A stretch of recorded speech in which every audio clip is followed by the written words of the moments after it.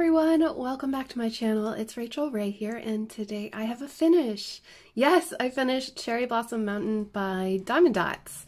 Now this was a gift from Denise V over on my Patreon. Thank you so much. She sent this in the mail, and I think it's absolutely stunning completed.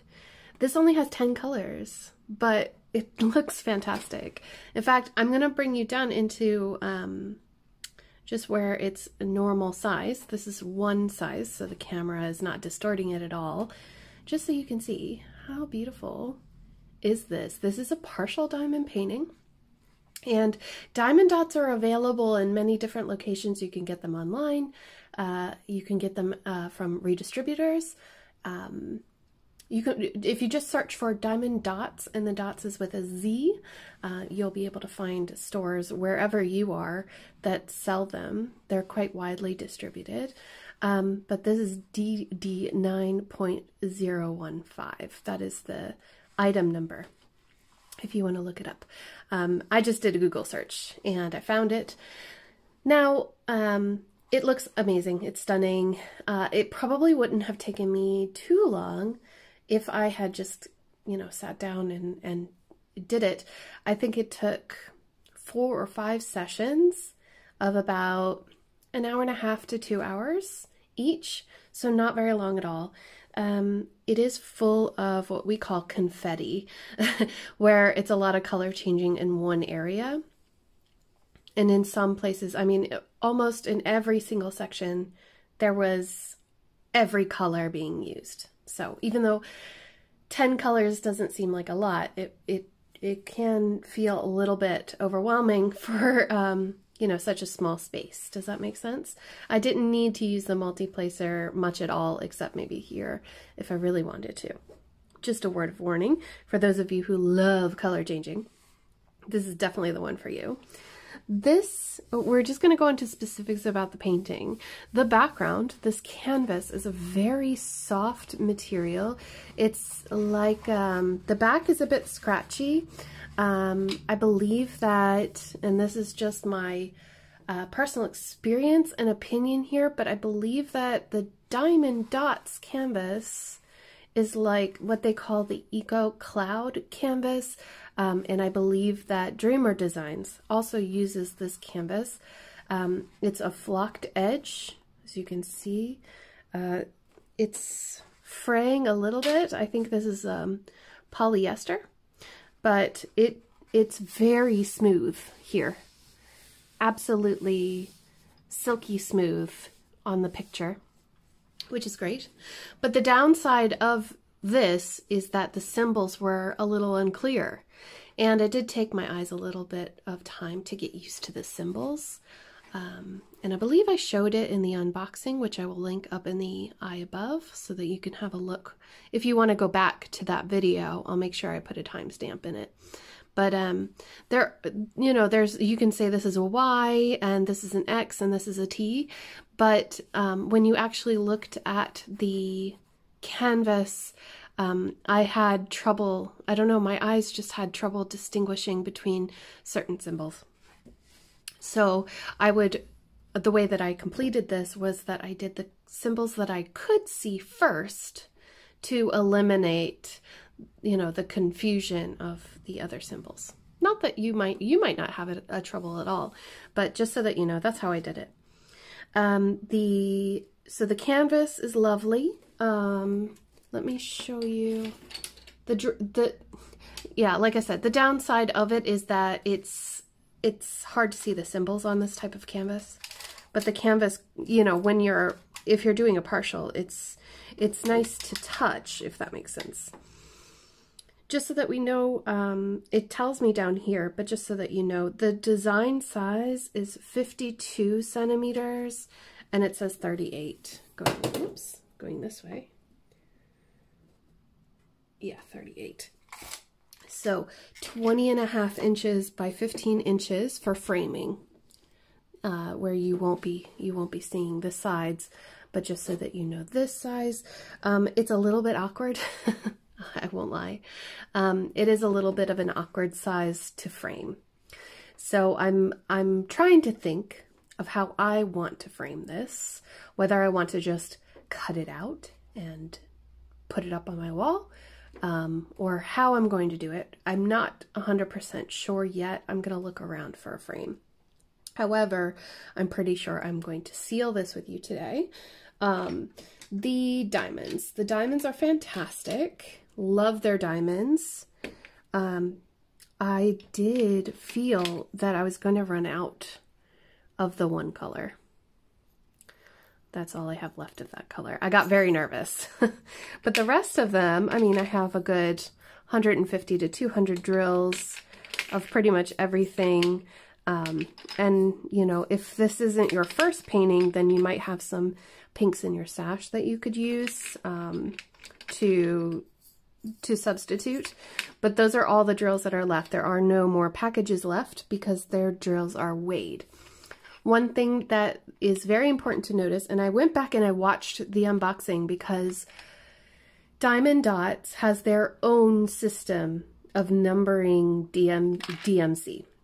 They don't use DMC. They use their own number system. If you're looking for the file is available on our file section of Crafters Anonymous with Mrs. Crochet and Coffee and Rachel Ray over on Facebook, the Facebook group. If you would like to download the conversion chart from Diamond Dotz to DMC, but this canvas did not have Diamond Dotz numbers.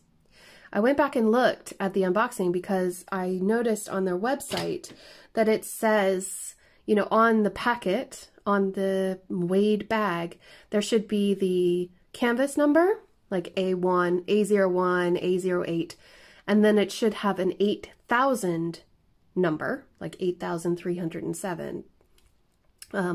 But there is no second number. So unfortunately, these drills, if I wish to keep these drills, I'm going to have to match them to the DMC in my book, which maybe we'll talk about that in a minute. But I just want you to be able to see that it's finished. Now, before you go to prep and seal a diamond painting, first, you don't have to seal a diamond painting. It's totally up to you. But this glue that they're using is super duper sticky, like so super sticky that I think I laid down my shawl when I was showing my patrons on my Patreon only live stream. I think I laid my shawl down somewhere on the canvas and I got lots and lots and lots of fur on it. So I did the roller.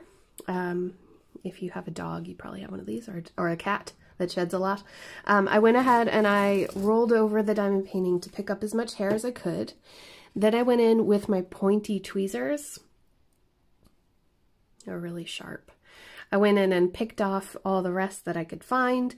And what we're going to do now is seal it. So the way that I seal a diamond painting is most of the time I use Tombow aqua glue, which you can actually buy in bigger quantities. But this is, if you're in the States, this is available in Michael's and probably other craft stores too. You can buy it online and you can buy it direct from Japan as well. I think Ramlin Rose, sorry, I can't remember her channel name, the complete channel name, I'm having a moment. But Rose bought a big vat of it because it is really good for diamond paintings. I don't trust the sprays anymore. Bad experience. But what I'm going to do is I'm going to basically, let me bring you down a bit. Yeah, I'll show you. I'll show you with this little spot. So I'm going to put a layer there. Get that chunk off. And I'm going to put it in the middle of where the drills are, like that. And then I'm going to use a paintbrush and spread it out without touching too much of the canvas, but I do want to seal the areas that have glue, like the not double-sided adhesive, the poured glue.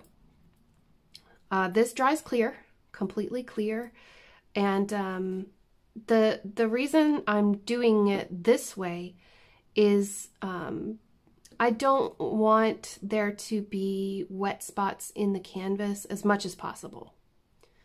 I know it's totally unavoidable all over the canvas, but around the edges and in these bare areas, I want to make sure that the dimension is still there, but that there's no stickiness left, because I don't want to put this behind glass.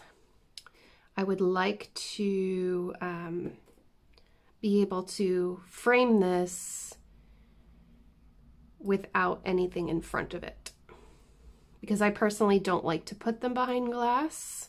You kind of lose some of the sparkle that way. And I get asked quite a lot, do I seal my diamond paintings? Actually, I don't seal my full drills unless there's a problem. Like if the drills are popping, then I will seal it. But otherwise, you know, I won't bother. So I'm going to go ahead and I'm going to put this all over the canvas. I don't think you need to watch me do that. But I just wanted to show you how I was going to go about sealing these areas, because I knew that it would be a question that I would probably get, which is fair enough because it seems like it's difficult, but in reality, I don't think it's as hard as it seems. I think you just need the right tool for the right job. You know what I mean?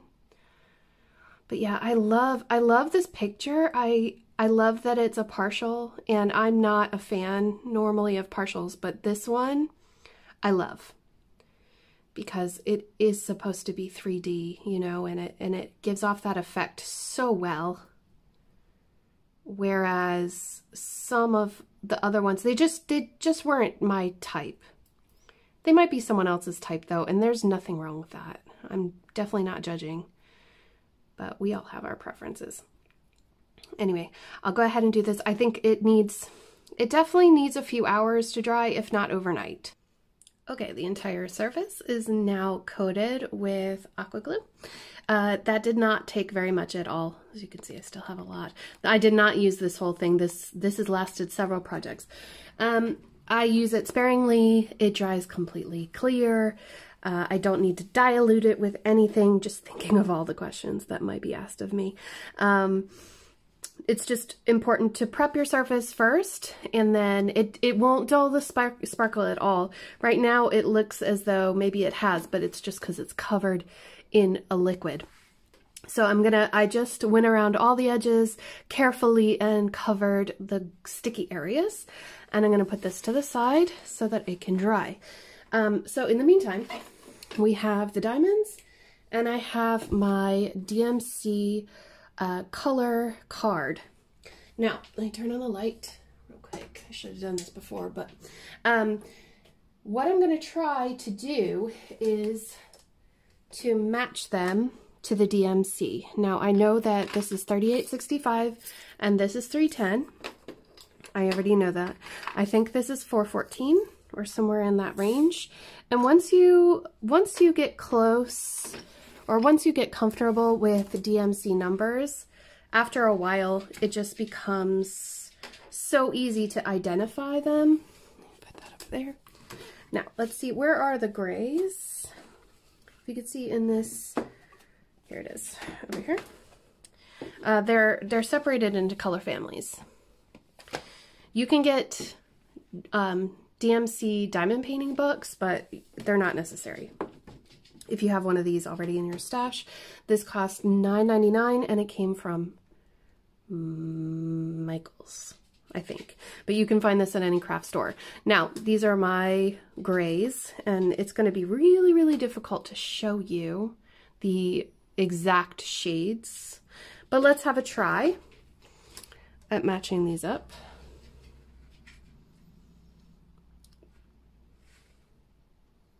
$37.99. Looks close. Let's try these. Let me go back to the beginning. I think there might be a few over here, maybe not. Those are more blue and purple tones. And that one's just a pure dark gray. So I'm gonna say it's $37.99. and I will put it in a baggie. I have a baggie, another baggie somewhere around here, but I'll just use this one for the time being. This had a little bit of resin in it, so it's got a little hair in it. But basically, I'll then just put it into a little baggie. You can order these online as well through lots of places, Amazon, AliExpress, and then you can just put $37.99 at the top. And again, we could do that with another color.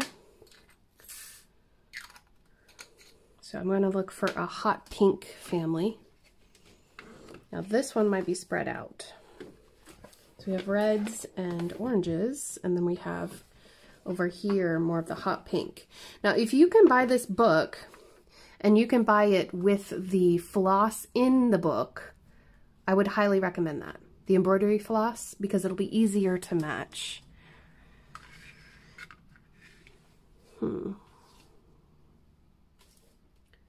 $150, maybe $150, or in the 600s. It's hard to say, but you just want to match them up as best as you can. Another thing you can do is if you have a lot in storage, you can try to match them up that way, because it would be better even if, let's say, for example, let's say that this color is actually 326, but the 326 in my stash consistently don't look like this shade, then maybe my eyes are deceiving me, and this is actually 150. Does that make sense? So that's where the color card comes in handy, but your own stash will help you as well. So I hope that's helpful to anybody watching this video. I'll let you know in the future when this gets framed and hung up and how I'm going to do that. But it may be a little while before I get around to it, but I hope you can understand. I hope you enjoyed the video and that it helped you to learn a little bit about the process of how I go about finishing my diamond paintings. And if you enjoyed it, please don't forget to give a thumbs up. And if you're interested in more videos, consider subscribing. And I will see you all really soon in my next video. So take care, guys. Bye!